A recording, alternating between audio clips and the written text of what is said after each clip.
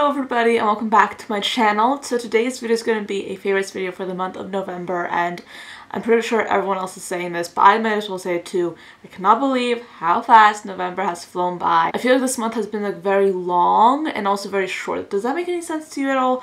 That's just how I've been feeling. Anyway, today's going to be a favorites video and I have several favorites to share with you, but this time I'm doing something a little bit different. Instead of just doing beauty favorites, which is what I tend to do a lot, you know, obviously, I sort of just wanted to transition into like a more broad category of general things that I've been loving. I just like in terms of entertainment, in terms of music, some skincare as well as makeup, you know. I just wanted to just switch it up a bit and make it so it's not as makeup based. I just wanted to make my channel span more of my interests instead of just like makeup, which is an interest but it's not my whole world, you know what I mean? So I'm a big music lover. I love music so much and everyone knows this. My family knows this, my sister knows this, my friends know this, and my sister especially. Every single morning, I mean, I can't help it. I have to wake up to some really loud pumping music. Sometimes it's loud music, like really like intense, and sometimes it's just very relaxing and it's meant to be soothing and very nice, but then other times it's supposed to be like, ah, you know, like, music can be very different things. That's why I just want to talk about two albums which I've really been liking, so let's just get into it. This one called... Okay, so the first thing that I've really been liking, this is like probably the music that speaks to my soul, is from this artist called LP. In general, LP is one of my new favorite artists. She's like an amazing favorite of mine for this month, and my favorite album from her is actually her most recent album, and this is called Death Valley. It looks like that, and that's her album. The album only has 5 songs in it, which is quite unusual for any kind of album because artists usually put up a lot more songs. However, all of these songs are beautiful, amazing, stunning. My favorite song, however, is a song that I found her with, and that's called Lost on You. This is such a beautiful track. It's amazing, and I feel that this song, out of pretty much most songs I've ever heard, this song is one of these songs that really speaks to my heart and really sort of makes me relate. Oh my god, what just happened outside? I think a car just crashed. This song is one of the songs that really makes me really relate, I guess. And when you hear the song, you might find it a little bit weird that I relate to it so much, but I just relate to it personally. Like whenever I listen to it, I'm like, oh my god, this is like my life, and it just sounds so weird for me to say that, but it really is. So yeah, so this is Lost on You. It's a great song. I'll put the video down below. Amazing video, love it. And then another album which I've really been liking is from a TV show. This is a soundtrack from a TV show, a period TV show, and if you're someone who really loves like classical sounding instrumentals and you really like that kind of music, looking at the soundtracks of period movies or TV shows is a great way to get a lot of material that's really amazing, that's a little bit new, and that's tailored to sound very classical. So if you're a fan of classical music but like that modern twist to it, I suggest looking at the albums of period TV shows and movies. And I personally really like listening to those kinds of albums because I find that they really relax me and they really make me feel good inside, and they're just amazing songs to listen to. But the one I have for today is Poldark. This is a TV show that I love. I've been loving this for a few months now in general. This is a great TV show about Cornwall and about a man named Ross Poldark and his struggles in England during the late 1700s to the early 1800s, you know, around that time period. Love this TV show. It's an amazing TV show. Highly recommend it if you're interested in that sort of thing. But this album in general is beautiful. So I think they've updated it since they released the second season, but this one is a whole, like, this is a whole bunch of songs, like right here. It's a pretty large album. My two favorites are these two songs called Resurgam. This is a beautiful instrumental. I'm not sure how to pronounce it actually too much. I don't know. And then my second favorite one is Meddle and Gwyn's. This is a beautiful song. It features some vocals in it, which is really quite nice, and I really like that song in general. That's it for the songs. And for TV shows, my favorite TV show for this entire month has been Good Behavior, starring Michelle Dockery and other people, but Michelle Dockery is my favorite actress in that TV show, and she's one of my favorite actresses in general. I first saw her in Downton Abbey, same as everyone else, and I honestly never believed that she would just take the plunge and act in a role that's a completely different universe than what she's usually known for, okay? So she's usually known for being like a very nice, refined aristocrat living in England, but this show, Good Behavior, has her being a drug addict who's trying to find her son in the South of America, in the southern part of America, where she has to do several different kinds of accents. I think it's a New England accent or an American accent. I'm not really good with my accents, but it's a pretty normal American accent for most of the show, but every now and then she goes into a southern accent, and it's just so good, and I just love that TV show. In general, it's a great TV show. Check it out if you're into that like noir TV shows with Bonnie and Clyde, if you like that kind of thing.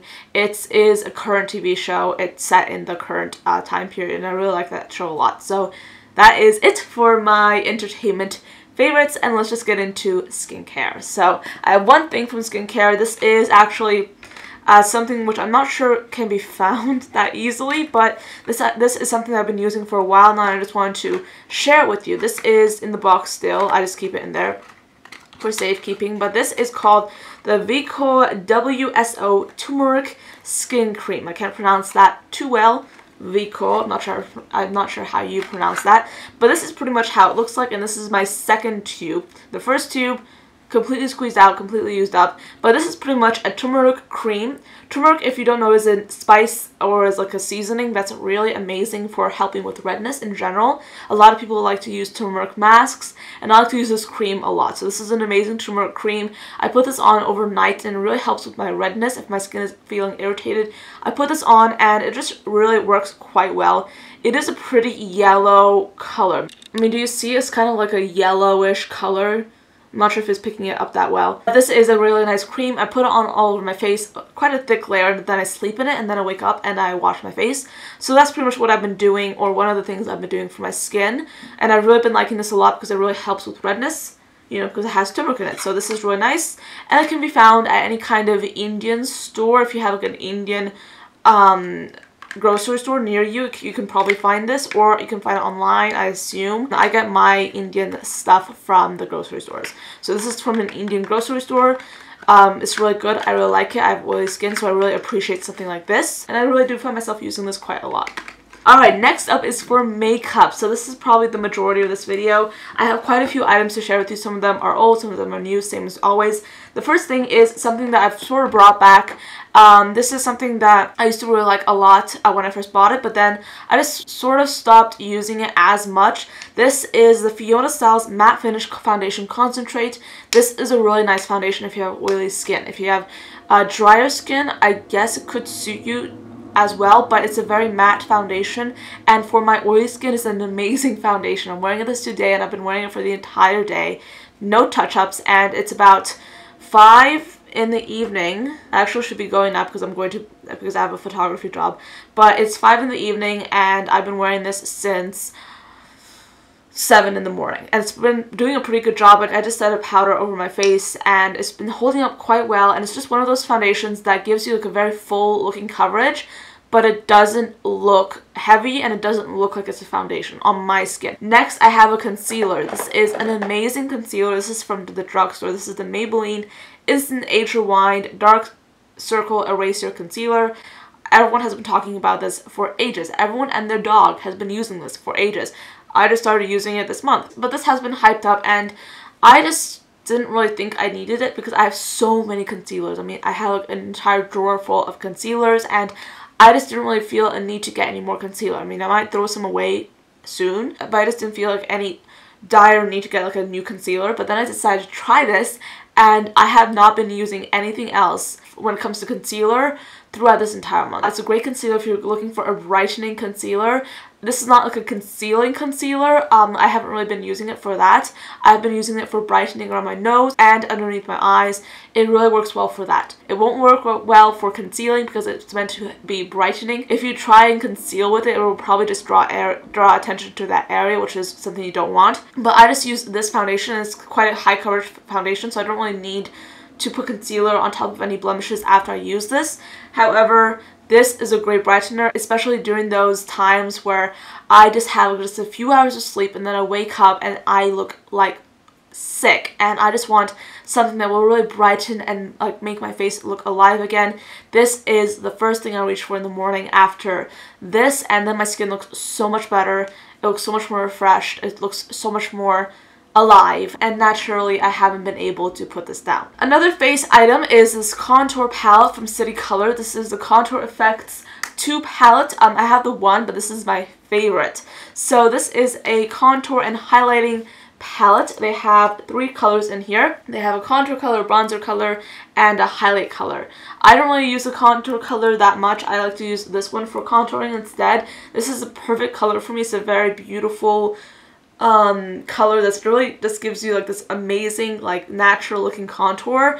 It doesn't really look like a contour color when you look at it in the pan. Nevertheless, when I put it on my cheeks, when I put it in my cheekbones, it makes my skin look so naturally contoured. It really does a great job of doing that. And this is a great highlight as well. If you're looking for like a very nice highlight, it's very smooth, very blendable, very easy to wear, this is a nice one as well. So I've really been liking using these 2 colors. They're really nice, plus the pan size is quite generous, and this is a pretty inexpensive palette. Going down the line, I have something a little bit more expensive. This is from Esteé Edit. This is their Gritty and Glow eyeshadow palette set. It's actually magnetic, which I really love. So you can pretty much attach them together, and you can have one side here, and you can have the other side right there.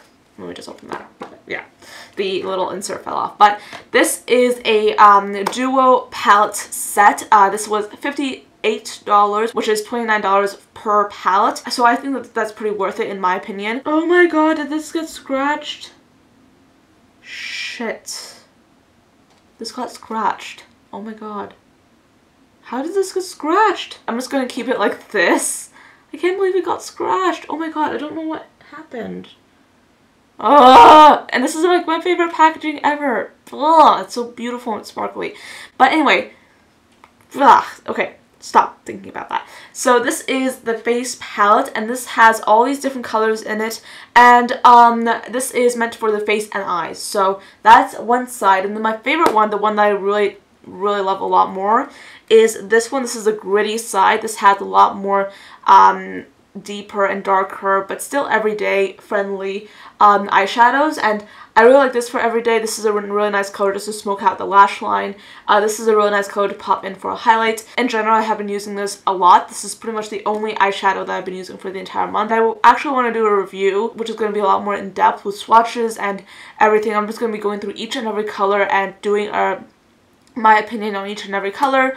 So if you want to see that, you can check back in a few days, and I think I'll have it up then, but as of now I haven't really filmed it. So if you want to see like my honest opinion on each and every color in the entire set, then you can stick around and watch that video. For now, I can tell you that I've been using these palettes all month. I haven't used anything else, and that's why I just decided to feature them in the favorites. So the holidays are already upon us, and it's basically party month, and there will be New Year's, of course, and so this is the time of year where you can get away with wearing glitter all the time, which is of course amazing because I love glitter. I love the look of it, even though I don't really tend to wear it a lot, you know. I just tend to wear it for special occasions. But this is a really great glitter product that I just found recently, and this is the Urban Decay glitter liner, and this is in the shade Midnight Cowboy. This is an ultra saturated gold eyeliner, gold glitter eyeliner. I love you, glitter, so much. You are my favorite. You are amazing. You shine bright like diamonds. Last but not least, I have some lip products. The first thing I'm wearing is on my lips right now. I'm actually wearing a combination between these 2 liquid lipsticks. So the first one is this one. This one is one I've been wearing pretty much every single day this past few weeks, and that is because I have had a cold sore, and cold sores, they're no fun. And I had one over the Thanksgiving holiday, and I was like just praying and praying that it would be gone by the time I came back to school, and sadly that was not the case. It was still there, and it still looked like I had a cold sore, which is not a very good thing to look like when you're in high school, because it's kind of taboo, you know.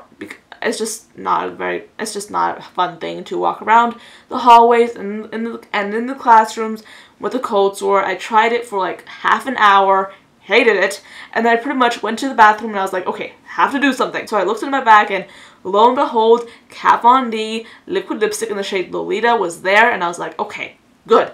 put this on my lips. And I put this on my lips and they looked good. I mean, they looked so good, and I'm actually wearing this on my lips right now.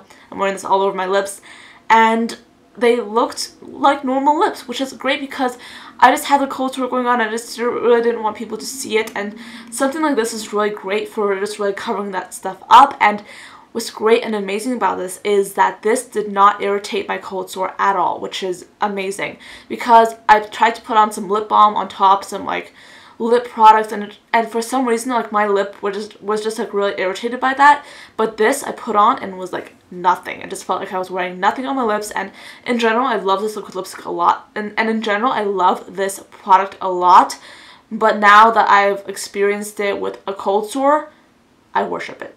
So I just wanted to show what I did to my lips today. So as I said before, I put this all over my entire lip, and then on top of that, just in the center part of my lip, I put a little bit of this Smashbox liquid lipstick. This is in the shade Stepping Out. I believe I've talked about this before, but in general, this is a great liquid lipstick. It's very, very creamy, ultra saturated, doesn't dry out your lips, and it's just a really nice nude color, especially with the Lolita, because it just gives like this very subtle, full lip effect, which of course I like. So that is pretty much the end of this video. It's getting dark out, I know, so I have to go now to my photography job, but that is the end of this video. Those are pretty much all my favorites. I hope you enjoyed this video. Thank you so much for watching till the end, and hopefully I'll be seeing you again in another video. Bye guys.